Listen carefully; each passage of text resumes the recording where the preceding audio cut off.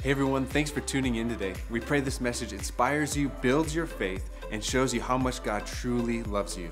If you're ever in the Bartlesville area, we would love to meet you. For more information, visit our website at citychurchok.com. Let's jump into the message. We hope you enjoy. Hey, good morning, everybody. Good to see you guys, and Merry Christmas. Excited that you're here today, and hope to see all of you in a couple of days on Christmas Eve. It's going to be an amazing time together. Hey, this year we've kind of done things a little unconventionally. Normally, we turn to some texts that deal with shepherds and angels and Mary and Joseph. And last week, we really didn't do that. In fact, the first week, Pastor Jamie didn't do that. I'm not going to do that again today, but the story's great. You should get in there. You should read it.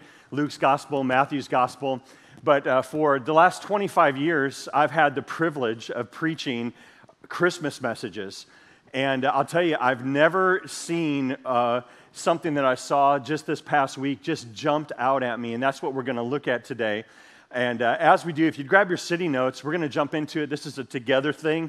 This is never a one guy is trying to tell you how to live. We're all in the same boat. Can somebody say amen? And I believe this message is a very timely message. And in fact, just turn to your neighbor and say, it's your time. Go ahead. Awesome. Hey, in Psalms 39 and then echoed in 1 Peter, so all throughout the Bible, Old Testament and New Testament, time and God's timing is a theme. In Psalms 39, the psalmist says, Lord, remind me how brief my time on earth will be. Remind me that my days are numbered and I'm here for but a moment more. In fact, the Bible uses all kinds of metaphors for our life down here, a wisp of smoke, like a fog. Anybody have the fog this morning? The fog that rolls in, but when the sun comes up, it dissipates. God says your life is kind of like that. It's also like a shadow, a passing shadow, and then one that just really drives it home is like a breath. Yes, you just took a breath, and the Bible says in light of eternity, our life down here on earth is just like one single breath. To me, that's amazing. In 1 Peter chapter 1, verse 17, it says, if you call God your Father, listen to this, live your time as temporary residents on earth. Live your time. Interesting phrase there.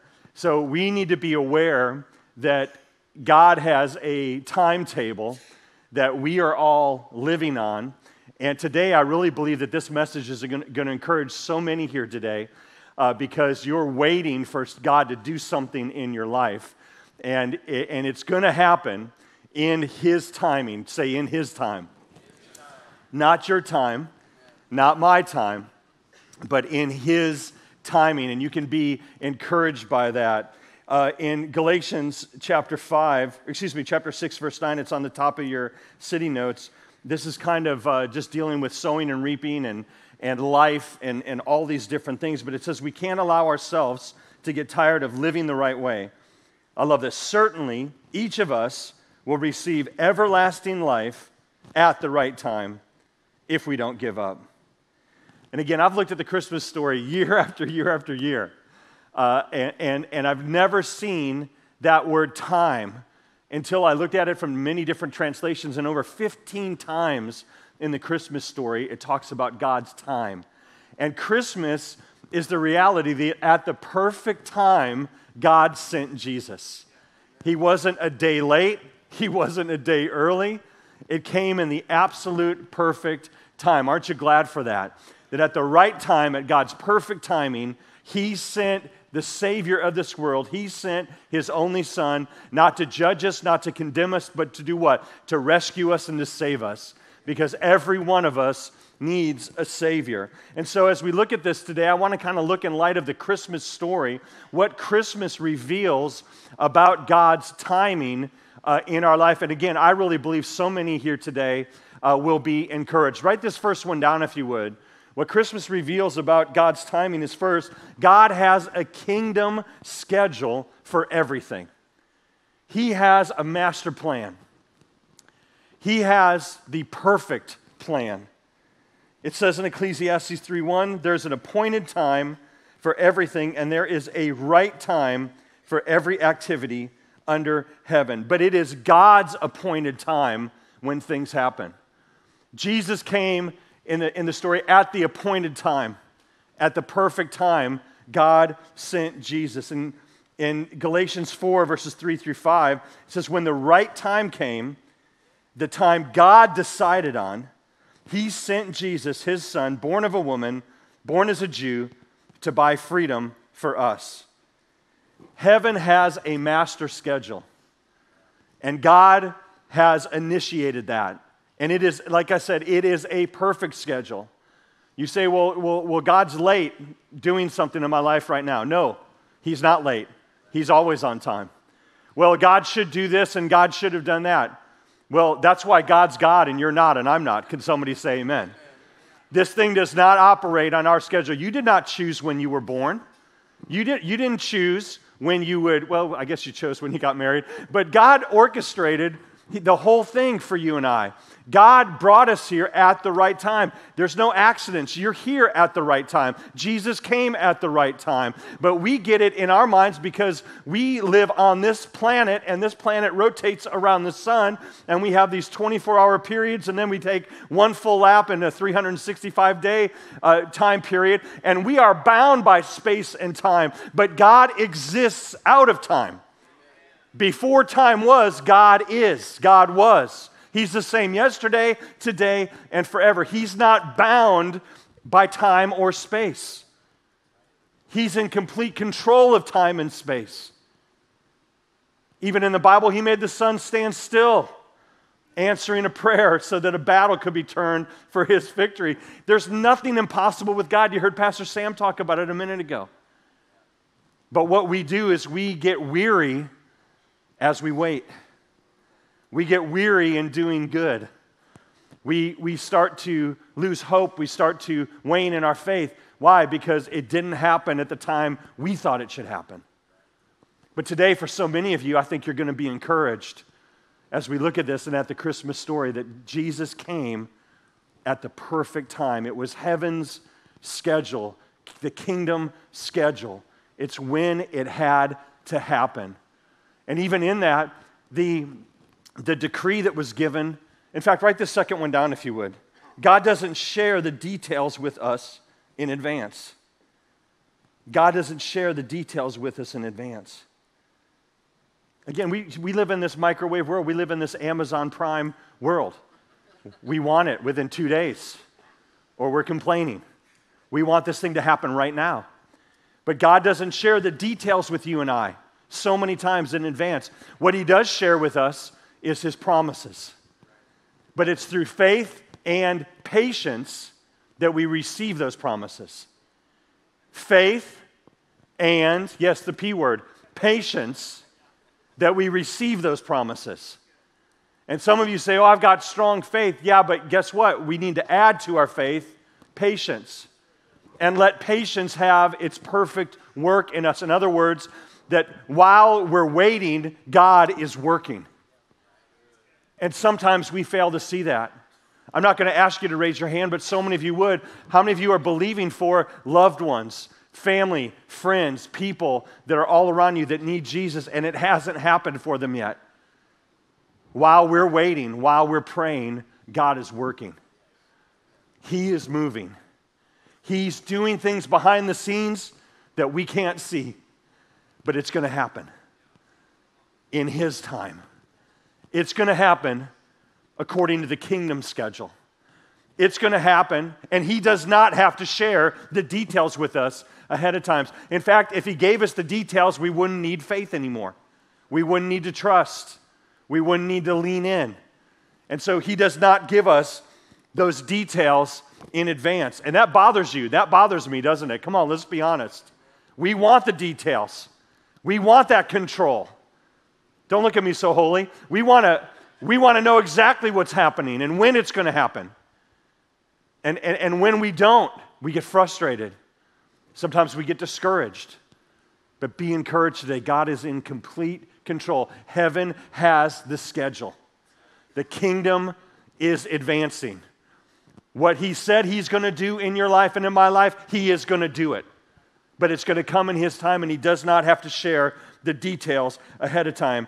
Jesus said this, you don't get to know the time Timing is the Father's business. Would you turn to your neighbor and say, it's none of your business? Go ahead. That's my paraphrase of this verse. Jesus saying, listen, it's none of your business. Say with a little attitude, it's none of your business. It's not our business. The Father has it in complete control. When we were little babies, we didn't know about schedule. We didn't know about time. We just cried when it was time to eat. We cried when we had something in our diaper. We cried when our brother was tormenting us in our crib, pouring baby powder down our throats. So was that just me? But we need to have that childlike faith. Are you with me? We don't have to know all the details. Our kids growing up, they didn't know any of the details. They didn't worry about where their next meal was coming from. They didn't worry about getting a new pair of shoes. Maybe some of you had to. Sorry for that. Our girls didn't, thank God, by the grace of God. But I'll tell you this, we need to stop worrying and being so anxious because we don't have the details. Christmas happened, Christ came at the perfect time. And God meets our needs according to His riches and glory through Christ Jesus, time after time after time again. And what the enemy is trying to get us to do is to get us worrying, get us doubtful, get us discouraged, ultimately get us defeated and depressed. And I want to encourage you today that it's God's going to come through at the right time, and He does not have to share those details with us. See, either we're going to trust God's timing and let the Holy Spirit have everything fall into place, or you and I we're going to rush ahead, and guess what? When we rush ahead, things fall apart. I would rather things fall in place at the right time than to rush it, and I've seen it in my own life over and over again, things falling apart. Me falling apart. Why? Because I tried to rush it. I tried to get out ahead. I tried to make it happen. And that's a lack of faith. And whatever is not born of faith is sin. And so we become sinful when we're worried, when we're hurried, when we're trying to make things happen. Ultimately, it's pride because I'm playing God. I'm saying, God, I know better than you. I have a better, Scott's schedule is better than the kingdom schedule. That's a lie. It's not. Scott needs to come and submit, come on somebody, underneath God's sovereignty, under His word, under His will, allow His Spirit to make things fall into place so that we don't fall apart. Write this next one down if you would. God's timing, I love this, is perfect. He's never early and He's never late. Always right on time. He comes at the perfect moment. In Habakkuk 2, what a great promise for so many of us that have given up on a dream that God has given us. For so many of us that today we can't see like we once saw. We saw a great vision that God had for our future, but this is a great reminder. God says, these things I plan won't happen right away. Listen to this. Slowly, steadily, surely, the time approaches when the vision will be fulfilled. If it seems slow, stop there. All of us would say, something seems slow in my life right now. This promise seems stuck. It seems slow. Well, let's keep reading. If it seems slow, what does the word say? Do not despair. Don't freak out. Don't get discouraged. Don't throw in the towel. Don't give up. For these things will surely come to pass. By the way, God is speaking here, and what God says is going to happen is going to happen. Just be patient. They will not be overdue a single day. What a great promise for you and for me. We're standing, we're waiting for the breakthrough. We're waiting for the freedom. We're waiting for the healing. We're waiting for the favor, waiting for the blessing, waiting for restoration, waiting for whatever it may be. But while we're waiting, He's working. Why? Because He says it will not be overdue a single day. I'd like to even break that down and say it will not even be a second late. God is never late and He's never early. He's right on time. He does not have to share the details of his kingdom schedule with us. What we need to do is trust. What we need to do is keep our eyes on him. What we need to do is to praise him, come on, through the waiting. Praise him through the pain. Praise him through the diagnosis. Praise him through the lack. Praise him through the dysfunction. Come on, if we would praise him, then guess what? We would be actively waiting and pursuing him. That doesn't mean that we wait and we sit back idle. It doesn't mean that we don't do anything. No, faith is active. Come on, somebody. Hope is something that is living. It's a living hope. Christ is our living hope. The Holy Spirit is the Spirit of God within us that moves us and prays through us. Even when we don't know how to pray, he's moving. And so even in the waiting, God is moving, he's working, and we've got to be able to see that today. That at the right time, Christmas came, Christ came when the world needed him to come. Not a second late, not a second early, but right on time. You know, if you could throw a fastball as a major league pitcher, it's not even just all about the speed, it's also about the timing.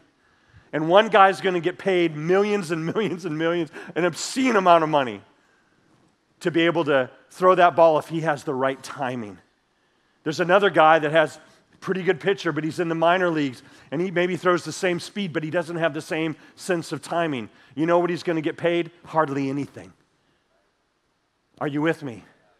This world even recognizes and rewards those that know how to read the time. A sense of timing. In baking, timing is everything. Come on, somebody. I know that personally. I've shoved many things in the trash because I overdid it or I underdid it. Are you with me? Just me. Okay, just me. Timing is everything in the kingdom. Timing is what we need to get a grip on, and it's so key to the Christmas story. Over 15 times, the word time shows up in the Christmas story as a reminder to you and I that God is in complete control. His timing is perfect. Psalms 145 says, all eyes have turned towards you, waiting in expectation. When they are hungry, you feed them right on time. To me, that says that as we're waiting and looking to God, he's going to meet the need. He's going to meet the need right on time as we look, as we wait in expectation. That's what faith is. Sometimes faith is waiting in expectation. It's being patient. It's having that confidence. It's knowing that God is in complete control. Write this next one down. God's timing is not always convenient for us. Can somebody say amen? It's not convenient to wait. I can be a very impatient person. I don't like to wait in lines. God delivered Mary and I and the girls from Southern California from waiting in traffic. Praise God. But I still get behind someone who's going 20 miles an hour here in Bartlesville. And I want to say some words. These words are forming. It's not raising a hallelujah. It's raising something else. And I can be very impatient. And you go to Walmart, and it's chaos. And there's a spirit of chaos running up and down the aisles. And there's weirdness happening everywhere, but you get to check out, and even at the self-checkout lanes, there's a huge line, and you're like, okay. But God, his timing is perfect. His promises are true. And he's not going to share the details with us, but as we wait, I know it seems very inconvenient. In fact, look at this from the Christmas story, Luke 2. At that time, Caesar Augustus ordered all people under Roman rule to return to their hometown to register in a census. So Joseph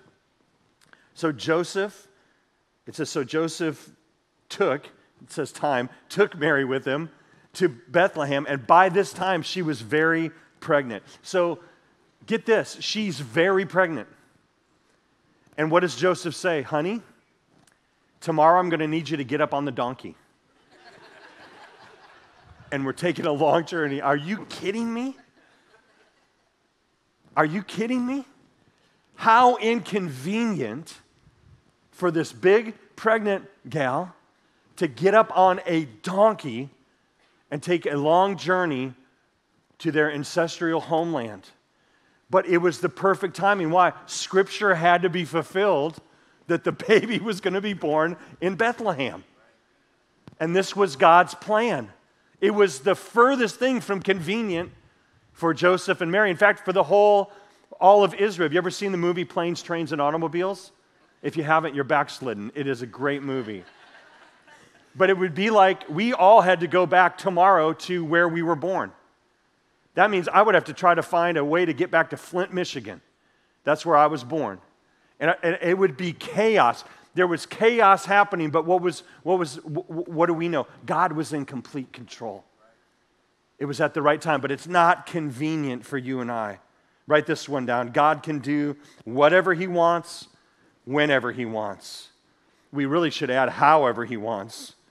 God says in Isaiah 60, I am the Lord, so when the right time comes, I will make it all happen quickly. God is omnipresent, which means He is everywhere all the time. That's mind-blowing. God is omniscient. That means He knows everything, past, present, and future. He doesn't exist in time or space, but He knows it all. So He's omnipresent. He's omniscient. He's also omnipotent, which is He has all the power. He's got all the power, which means He is not limited by anyone or anything. He is unlimited. He can do whatever He wants, whenever He wants, because He is king. He is ruler. He is the sovereign Lord. He speaks it and it comes into existence. He spoke this world into existence. And notice that it says it can happen quickly. That's why we're waiting, we feel like it's forever. And maybe it has been a long time, but guess what? One order from God, one word from God can happen immediately. And that's where we need to put our hope and faith. That's where our trust needs to be. He can do whatever He wants, whenever He wants. He is beyond limitations. Nothing is too difficult for Him. Psalms 145 echoes this. God is magnificent. He can never be praised enough. There are no boundaries to His greatness. Generation after generation stands in awe of your work. Each one tells stories about your mighty acts. I don't have time this morning. We could go through the scriptures and look at all the different impossible things that God made possible. Because nothing is impossible with God. And in our life, we need to understand that God's timetable is perfect.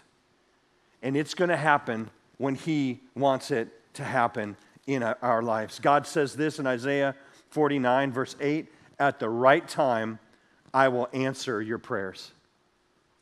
Could somebody say amen? At the right time. When is the right time? We don't know. It's not convenient. But at the right time, God is going to answer our prayers. He's not going to be late. He's not going to be early. It's going to be right on time. You say, well, God, hurry up. Don't say, God, hurry up. Just praise Him. Just thank Him. There's a story in the Old Testament.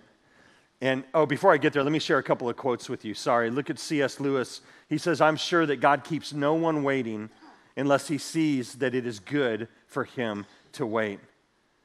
Back to the Max Lucado quote, waiting is sustained effort. Listen to this, to stay focused on God. That's the key, to stay focused on God through prayer and belief. See, waiting for God isn't laziness. Waiting for God isn't being idle. It's not the abandonment of effort. It's that God has given us a promise. God has given us, if you want to say it this way, some marching orders, and we're going to march to that. And until He gives us different orders, we just keep marching. Come on, somebody. It's active. It's not lazy. It's not just sitting back going, oh, well, I guess maybe someday, sometime it'll happen. No, it's that I have this promise, I believe this promise, and I'm just waiting for Him to fulfill the promise. and it will be fulfilled. And like he said in Habakkuk, it won't even be a single day late. It's coming at the right time. In the Old Testament, 2 Chronicles 20, write all these things down real quick as we close with this, because I really believe we need to pass the test, and it's really the waiting test. Write these 5 things down if you would. There's a story about King Jehoshaphat, and he has 3 armies. In fact, it's a weird Christmas text to read, but I'd encourage you this week, read 2 Chronicles chapter 20. It will encourage you. 3 different enemy armies gang up, and they're coming against him. And he really does not have the time to mess around because they're coming quickly. But what he does is he turns to God first. This is a game changer for so many of us. We forgot that we need to turn to God first. He turns to God and he starts praying. That's talking to God. And in fact, he gets the whole nation praying with him. And in his prayer that he prays before the nations, he says this, "Are you not the God? Will you not do what you've done in the past? God, we need you to show up." And at one point, he gets really honest with God. We need to tell God the truth. Some of us in our prayers, we need just to be honest with God, with where we're at. Say, God, maybe you need to just admit, I'm tired of waiting. I've lost my hope. I've lost my joy. I've lost my patience. But in this Bible passage, the king says to God, he says this, "Lord, we don't know what to do. We don't know what to do." But the next thing he says is, "But our eyes are on you." Sometimes when we're waiting, we don't know what else to do. But waiting is anticipation, it's expectation. But God, my eyes are on you. I see you. You're all I need. I don't know what to do, but my eyes are on you. And then what happens? Then we start to trust again because we see him. Come on, somebody. We see the king. We see his majesty. We see his unlimited power. We know that he's in complete control. And even though we want it now, he's going to give it to us when we need it. And we've got to be okay with that. And we trust him with all our heart, soul, mind, and strength. We trust in his word. We trust in his promise. And then you want to take it to another level. Start to thank him in advance. And that's what Hezekiah did. Instead of sending out an army, you know what he does? He sent out the praise band. Come on, somebody. That's a crazy move. But he says, let's sing out the singers. Let's send them out. Let's let them start to praise God. Let's all praise God. Let's start to thank him that he's in complete control. Come on. That he hasn't forgotten about us. That what he's done for us before, he'll do again. And he'll do it again. And he'll do it again for our entire life, all the way through eternity. Because he's promised me not just life here in this world, but Jesus said abundant life, which is the life that is yet even to come. I can have abundant life now, but I also get eternal life. He's got me in his grip, and he's not letting me go.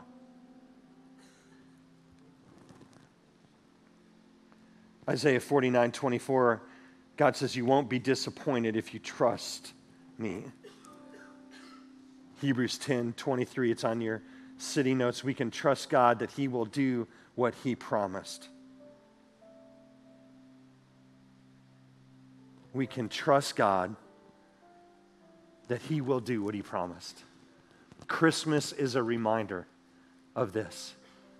God promised salvation and he delivered.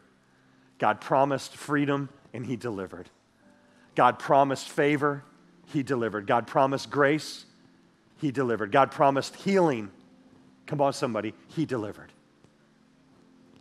And guess what? He's going to deliver what you need in your life. If you're here today, you've never given your life to Christ, I want to encourage you. God offers you eternity. What an opportunity. What a promise. Not just life now, but life forever. It says in 2 Corinthians 6:2, right now, I love that, right now, God is ready to welcome you. Today, he is ready to save you. That's the one thing about God. He's always ready to save. Anytime anybody cries out in prayer to him, it's an immediate response. It's a yes. In Jesus, it's a yes and it's an amen. Would you bow as we close in prayer, friend? If you're here today and you've never given your life to Christ, it's clear today, right now, God is offering you his grace. Jesus has already come. And he was born, and he lived a perfect life. And then he gave up his life. Nobody took it from him, and he gave up his life for you and for me. And he died a brutal, horrible criminal's death so that we could live. He paid it all in full so that we could be forgiven and free. So today, God's offering you salvation. And really what that is it's forgiveness, it's freedom, and it's a life of fulfillment, living his way. And not just for this lifetime, but for eternity. I know it sounds too good to be true, but it's not based on what you've done, it's based on what Jesus has done. It's not based on what I can do and our good works, it's based on grace. It's based on what he's already done for us. Maybe you're here today and you've been running from God, but you find yourself here today back in church. Friend, we're so glad you're here. Most importantly, God is so glad. He's not mad at you. He misses you.